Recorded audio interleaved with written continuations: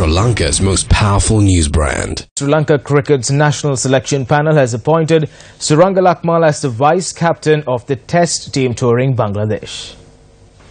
Sri Lanka Cricket said the appointment was ratified by Minister of Sports Dayasri Jayasekara. The minister also ratified the 16-member squad, which will take part in 2 test match series against Bangladesh. The first test match will be played from the 31st of January to the 4th of February in Chittagong, while the second test will be played from the 8th to the 12th of February in Dhaka.